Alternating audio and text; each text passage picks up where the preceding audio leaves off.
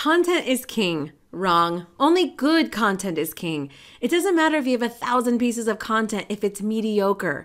You don't create just for the sake of creating. You create to give value. And yes, I'm talking about value for free. No, it's not going to give you direct ROI. So make peace with that, but then make a plan. If someone finds value in your content, what can they do next? Give them that step. Give them a call to action.